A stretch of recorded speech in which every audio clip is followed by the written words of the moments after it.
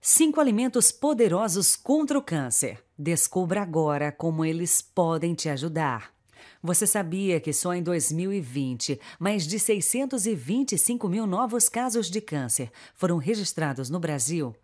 Muitos não sabem disso, mas vidas poderiam ter sido poupadas se, por exemplo, o nosso atual padrão alimentar fosse diferente, privilegiando os alimentos em sua forma natural, ao invés de idolatrar e consumir demasiadamente os alimentos industrializados e refinados. Bem, acredite ou não, os brasileiros consomem, em média, apenas 1/3 da quantidade de legumes, frutas e verduras indicadas pela Organização Mundial da Saúde. Mas não se preocupe, fica comigo até o final do vídeo, que eu vou te mostrar os melhores alimentos contra o câncer. E isso não é tudo. Esses alimentos são verdadeiros agentes que impedem o crescimento das células cancerígenas. Elas fazem parte do grupo das brássicas e das crucíferas. A realidade é que esses alimentos são ricos em nutrientes e contêm um grupo de substância conhecida como glucosinolato, responsável por seu aroma e sabor amargo. Agora eu vou te mostrar os 5 alimentos mais ricos nesta poderosa substância anticancerígena. Mas antes me fala, você já está participando do nosso grupo no Telegram? Lá você vai receber dicas práticas, receitas naturais, remédios caseiros e muita coisa boa. Então corre e garanta a sua vaga. É totalmente gratuito e para participar é só clicar no link que vai estar aqui embaixo na descrição. Oi pessoal, Isabela aqui, tudo bem com vocês? Número 1, couve-flor. 2, brócolis. 3, nabo. 4, couve de Bruxelas. 5, repolhos. Agora, aqui está algo que você provavelmente não sabe.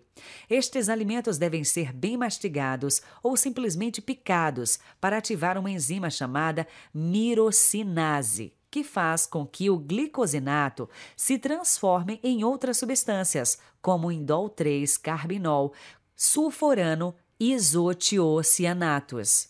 E para que servem estas substâncias? O indol 3-carbinol é um composto que tem inúmeros benefícios. Ele tem ação antioxidante e antiterogênica, ou seja, que impede que a gordura e as células inflamatórias se fixem nas paredes arteriais e ainda desacelera o crescimento das células cancerígenas.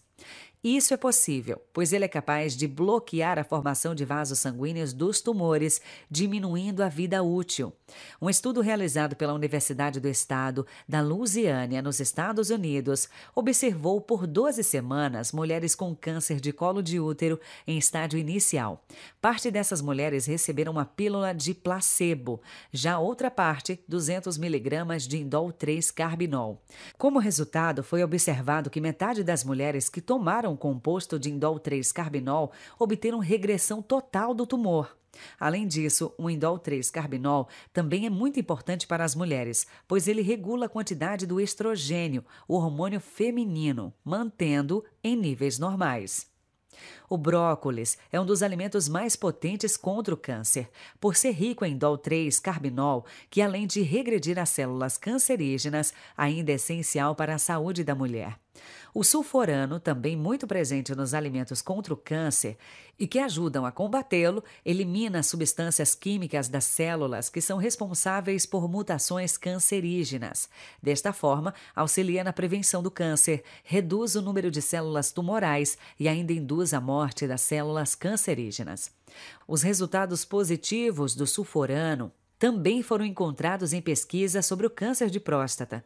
Um estudo analisou 628 homens com idades entre 40 e 64 anos. De acordo com o estudo, os homens que consumiam pelo menos 3 porções de vegetais crucíferos por semana tinham 41% a menos de chance de desenvolver câncer de próstata. Esse é mais um motivo para você colocar estes alimentos que ajudam a combater o câncer em seu cardápio. Já os isotiocianatos regulam a eliminação de toxinas, além de eliminar as substâncias com potencial cancerígeno. Ou seja, ele verifica quem são os vilões e ainda os os expulsa do nosso corpo.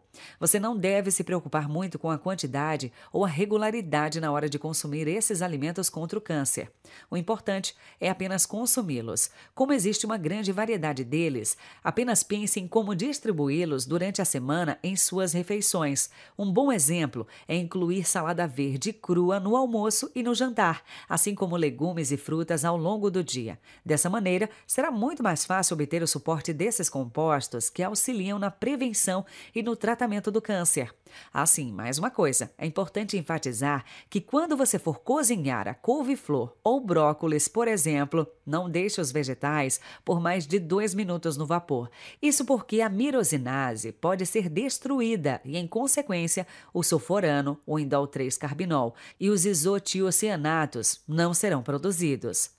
E tem mais uma coisa. É bom enfatizar também que o micro-ondas não é uma boa opção para preparar os alimentos, pois ele inativa todos os nutrientes. E aí, que tal começar hoje mesmo a incluir esses alimentos que ajudam a combater o câncer na sua alimentação? Me fala aqui embaixo o que achou do vídeo e se ficou alguma dúvida.